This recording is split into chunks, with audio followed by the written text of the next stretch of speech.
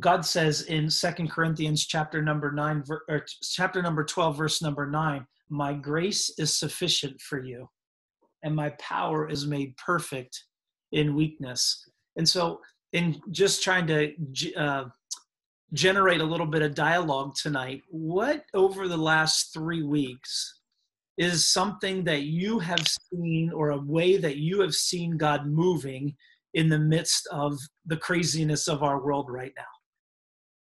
What is an area, what is a way that you have seen God moving? You have seen God's power being displayed over the last couple of weeks? I think God work in my life close to Him and His Word, to trust Him, to trust in Him, walk with Him. He wants to just rely on Him. There's so many voices out there. There's confusion. And the enemy's a lie and deceiver. And we have the victory. And we can be restored as a church. We don't know when. God's timing, God's protection. We pray for God's protection. God's will be done. And the enemy's a lie. It come out to steal and destroy and kill. So we have life with Christ. We have the Word. We have the body of Christ. And God is using technology today. It's like a preach to the nations. And that's why we're doing today, preach to nations that never before. But it has to stop the church. We have to repent, get back to God, because the world will do that. It's not, I'm good, I'm a good person, I don't need it. So this is what I'm saying, or we're saying here tonight, that the love of God, and people need Jesus, not more politics, more money, but people have to go back to work. That's good. Anybody else? How have you seen God moving in the midst of everything that's going on right now? Because I really believe God is moving. I really believe that God's not silent right now. I truly believe that. So what have you seen? Maybe it's personal within, you, maybe within your family unit, or maybe it's something that you've seen outside of that. So there's no wrong answer if you're sharing with the goodness of God right now. We've seen a lot in our community in Mannheim, coming together and just helping each other. We have a local pizza place here that has been putting out, looking for donations to donate to the hospital. And this week, today, they donated to the food workers at the schools that are preparing all the lunches for the kids to pick up. And just how the community is coming together and making this happen, and blessing the people, but blessing the business that's doing it too, to keep them going. It's just been really neat to see everybody work together. That is neat. Yeah, and I know Donna Fry had commented a couple of, I don't remember which night it was, Donna, so I apologize, but she was frustrated because there were some people not being so nice to one another. And right. that was frustrating for you, I remember, and you certainly can share if you want to. I'm not trying to put you on the spot, but I remember you saying at that one point that was frustrating and made you sad. So it's kind of nice to hear Lisa be able to share a story on the other side then about people rallying together. Right. Because we do need more unity. Yeah. Absolutely. Yeah. So. Yeah. And here, when God says this to Paul, he says, "My grace is sufficient for you," and so and great examples. I've certainly, Vinny and Lisa, both great examples. But God's grace is sufficient for each one of us. Not just for our communities, not just for, and again, all of those are very important, but don't forget, he says, my grace is sufficient for you. My power is made perfect in weakness. Hey, I'll be honest with you. I've had some weak moments where I've gotten my focus off of the Lord, and my focus has been on a news report, or my focus has been on, how in the world do we respond to that? I'm just being very transparent with you, being very raw with you. But I've had those moments of weakness, and whether it's a nudge of the Lord or a kind word from someone else saying, hey, maybe you ought to, is your focus on the right thing? Is your focus in the right place? And, God just reminds me, hey, I got this. I got this. And that was for me in that moment. That was personal in that moment. So, in the midst of all the craziness, in the midst of the positive that God is doing in the community, or through a group of people, or through the church, don't forget that his grace is made perfect in your weakness, in your moments of fill in the blank, whatever that might be. Right. But it's not just COVID either. It's everything that's going on in the world. I mean, the southern states that have had the severe tornadoes, and the people that have lost everything, and the flooding, and there's just so much going on. Yeah, our focus sometimes goes straight to the virus, but you make a great point. There's so much more than that that's even going on right now. Right. And we have to be mindful to those that are affected by those things as well. So it's a good reminder. Also, like, you do listen to the news and everything, but I'm impressed with the way some of the, when they present the news or a particular situation, the name of Jesus is really mentioned very many times. Sunday afternoon, we saw Franklin Graham, and he was there in Central Park near the Samaritan's Purse Hospital and everything.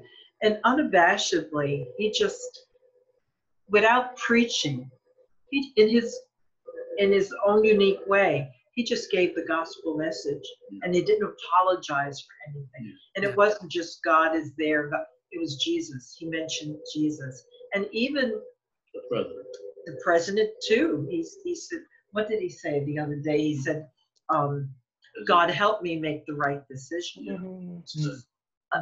We hear a lot of those things, even the different commentators, they mention God and faith. There's a lot of commentators, when we do watch talks, they are very, very Christ-centered. They mention different things that they believe in. And you never heard that before. I mean, you maybe suspected that they were Christians or whatever, but it's given them a boldness to say, well, I'm a Christian, and this is what I believe. And they're not apologetic about it. They're not in your face kind of, but and it's refreshing. It's good to see that despite of all this, that the gospel message is going out, even if somebody's not looking for it, and it makes your heart glad that people in the world are realizing that, we're all in this together, but that God has us all, and he's in control. And that message comes out far more than all the negative things you hear. I really appreciate that they are mentioning Jesus very often. Yeah. And even those folks that maybe, either aren't Christians or we still don't know, but you hear words like pray for each other or things like that a lot more often too. And hey, I say we'll take anything that we can get. If people want to point other people to prayer, that's awesome. Because God shows up in prayer. We know that. We know that all full well. So Sandy put in the chat box things that, in some of my devotions, it was about specific things that could be related to coronavirus and everything that's going on. I know that was not an accident, but I felt closer to the Lord because I felt he was comforting me. So that's what Sandy shared. So that's awesome, Sandy. Thank you for putting that in the box to share for us as well. Philippians chapter number 4. Paul continues to write to that church.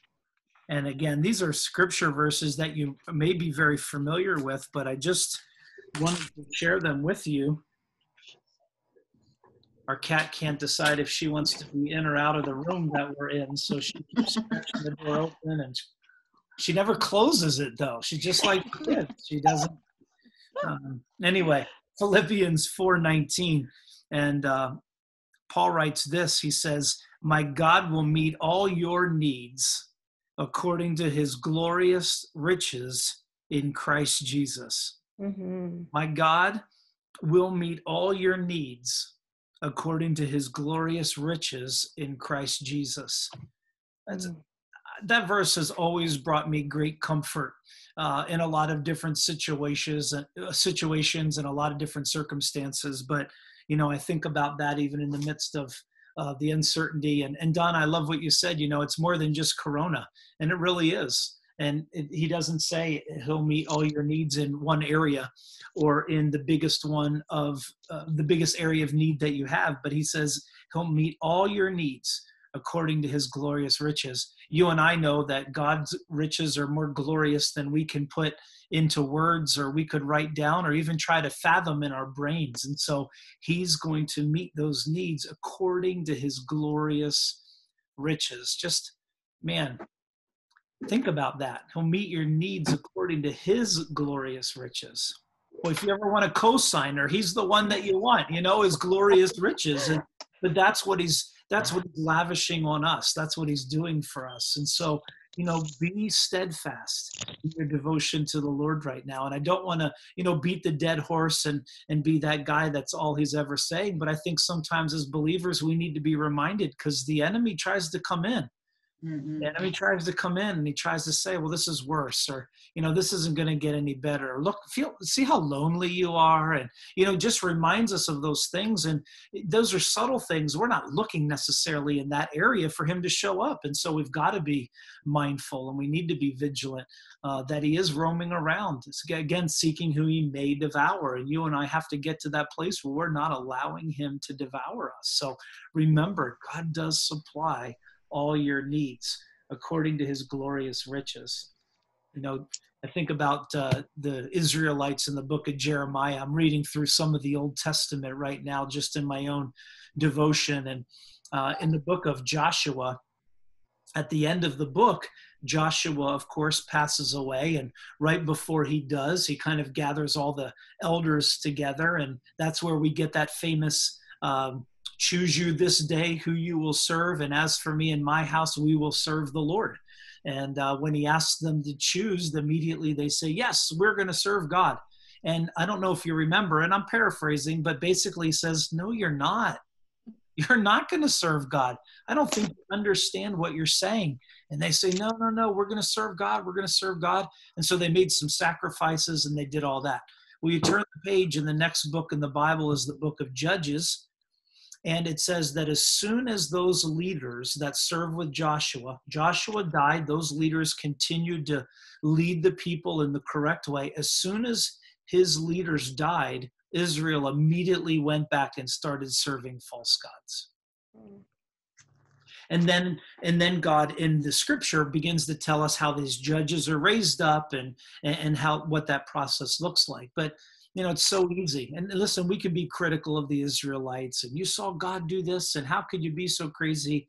Listen, we're just as crazy sometimes. And so I just want to encourage you, make sure you're steadfast. Make sure you are a powerful, anointed believer of the Lord Jesus Christ. And don't ever forget that. You're not that way because of how you feel. You're that way because of what God says in his word. And so make sure that you are in that word.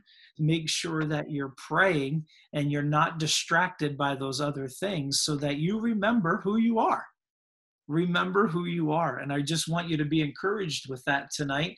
Listen, we're getting to the second half of the week, and sometimes we're weary in our bodies by this point. And when is the week going to end so we can have some relaxing time? But listen, stay steadfast in devotion to the Lord. Remember, later in the Israelite story, they go into captivity in Babylon, and God speaks through Jeremiah and says, I know the plans that I have for you. God still remembers the plans that he has for each one of us. He knows the plans that he has for the church. He knows the plans that he has for everything, and he hasn't forgotten them. We just have to stay steadfast. We just have to stay the course. no matter what it looks like, whether the church doors open May 1st or whether the church doors open August 1st. Listen, we can't sit here and tell when that's going to be, but we got to keep that devotion to the Lord. We have to keep doing what we're doing and then share that good news. Please don't forget that piece of it. Donna's alluded to it and Lisa's alluded to it, and we all know it's out there. People around us are fearful. I ran to the store the other day to pick something up for my wife. I got a tickle in my throat. I coughed in the grocery aisle.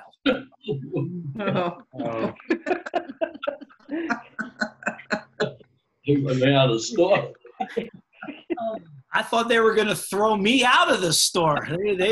Everybody's looking at me, and I had one of the kids with me. They're like, "Dad, you can't do that." I'm like, I didn't try.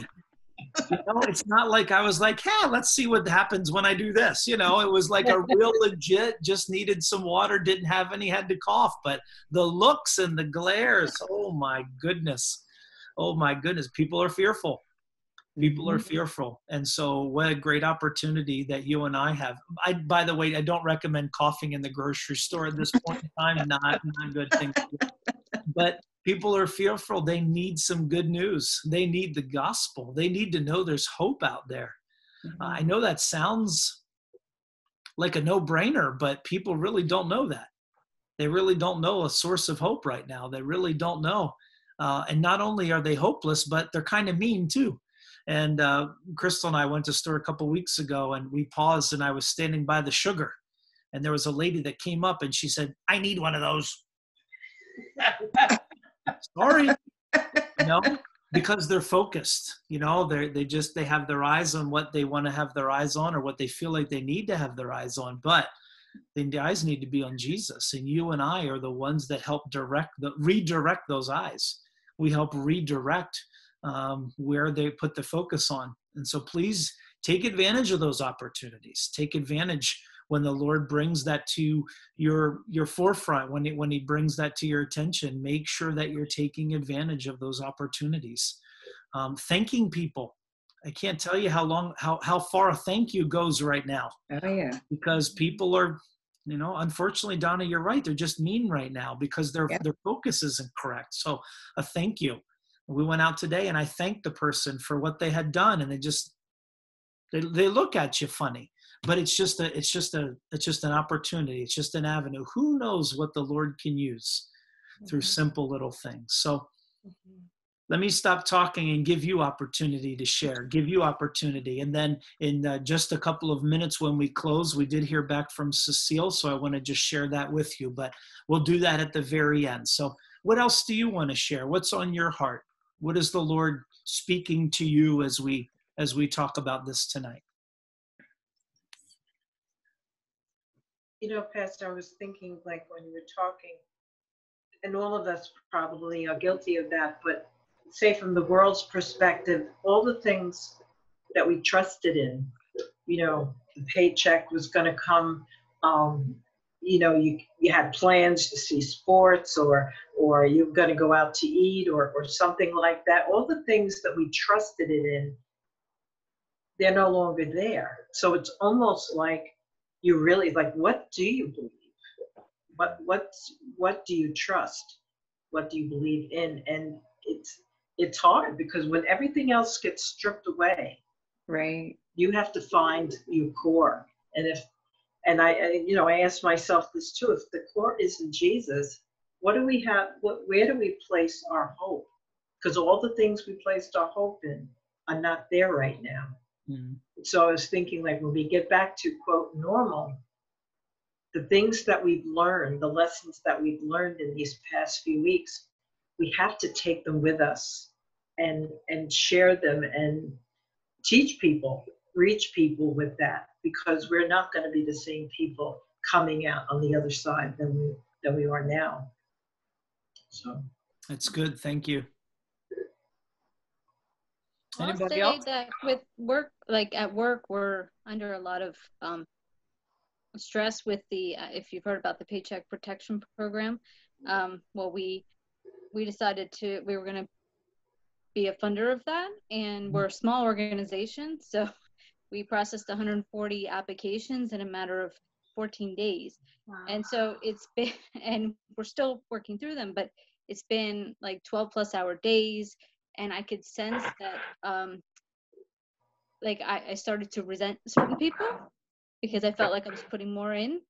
And God really opened my eyes that I've got a serious, apparently pride is an issue with me, but he was really speaking to me with regards to that, especially this week, where I had to kind of turn my focus, whether or not, because I don't know everybody's situation. I don't know how much work everybody's putting in, really. So it was like turning it around and just thanking people, and also putting them on in the forefront, like, you know, like putting the appreciation out there to the whole staff, and just saying kudos to these people for doing that, instead of asking for the kudos for myself. I appreciate them, but it was like, turn it around right now, because you're not doing this alone. So it was kind of a lot of that, because I think the stress of it was starting to really, it was not starting to, it was working on, it's bad. So God really like woke me up this week, especially saying, you know, you really need to refocus it, and what is your purpose here, and what are you doing here, and also you're not doing it alone. So it's kind of changing my attitude. Doesn't mean I'm still not stressed, but my attitude has changed about it. Wow. And also taking the time to actually stop and get on this Zoom call, because that was the other thing, is like, you know, you got to allow yourself the time that you need to feed yourself. And it's, you know, and that was kind of, I was neglecting that as well. And so, yeah, much needed time right now too. Well, good for you for taking that time. Good for you for taking that time. I was guilty of that too. Just not taking any time to rest, not taking any time that was downtime. I told my wife, at one point I felt like I had earbuds growing out of my ears because I was attending so many Zoom calls and on so many online things. And we need that time to decompress. We need that time to clear our mind. So we're so thankful that you're able to join us tonight and be here. And hopefully the Lord was just able to deposit some more good stuff into you, and he'll take and continue to fill you up and allow you to rest in him. So that's good. That's good. Well, sorry, go ahead. If I may say, you know, living alone, and I realize I'm not alone. I know Jesus is with me, but I don't have anybody that walks through my door. I don't have anybody that I can talk to. So sometimes I do reach a point where I get down. And yesterday was one of those days where it didn't matter what I did. And I've been turning to the Bible a lot. I've been spending a lot of time in the Word. I feel like I've learned so much lately, and I am so grateful for that. But yesterday, I couldn't pull myself out of it. And I was up till 2:30 this morning. Wow. And Missy has me into this diamond painting. So I thought I'll diamond paint. And I just chose some of the old Christian songs. And so I had actually listened to the Zoom meeting from Tuesday about perseverance, and how you had mentioned that the Lord wants us to fix our eyes upon him. So I listened to, and actually sang along with it at 2:30 in the morning, in my not so great voice, Turn Your Eyes Upon Jesus. And then I found the hymn, A Friend in Jesus. Mm. And I sang that as well. So I just, even though I was up at 2:30 in the morning, and you know what? I felt so much better after. I always pray, but I felt so much better singing to him that I could actually go to sleep. And when I woke up this morning, the song Hallelujah was what I woke up to. Wow. Well, thank you for being so honest and real with us. And I think we can all understand what you're saying, because I think there are times where all of us have been there and are there and just appreciate that. But that just, I don't know, when you were talking, Crystal mentioned this and I was thinking it as well. It comes back to that first verse of scripture, my grace is sufficient. Right. My grace is sufficient. And I'll supply all your needs, you know, and God knew what you needed in that moment. God knew that it was just a whole big dish of him Right. that you needed. And he drew you to himself through some old songs, through that Zoom replay that you caught on YouTube. And Yeah. he knew it and he did it and you responded to it. I think there's something to be said for that as well, because we can push those nudgings away, you know. Well, Yeah. I want to sing some hymn. Nah, I'm not going to do that, you know. Yeah. So good for you for responding to that tug in your heart. Yeah. So God's so faithful, so faithful. He's so faithful. So let me give you a quick update from Cecile here, everyone, if that's all right. And then we're going to go ahead and we'll close in prayer. And if you want to hang out for a couple minutes, we can. And if you're not able to, that's fine too. But this is from Cecile. Her son's name, by the way, is Stephen. It says, Stephen is healing slowly, we hope. They actually won't know for several weeks whether or not the hard tissue has survived. Additionally, they use stainless steel plates and screws, and Stephen is allergic to nickel. Nickel is part of stainless steel. Oh. The surgeon didn't notice the allergy in his records prior to surgery. He's not sure if it will cause any problems. For now, he is in quite a bit of pain and is getting around in a walker. He cannot go to PT because of the virus, but hopefully that will change soon. As always, we've placed him in the Lord's able hands, the safest place for him to be. Thank you for praying. And then she wrote, he is at home. I stayed with him for the first week. He has someone coming in now to help him with meals and some light housework. I go back and visit on weekends. So that's the update that we have from her on her son. So whoever asked that, thank you for asking. And that's certainly the update. And we need to just keep him in prayer. So. Okay.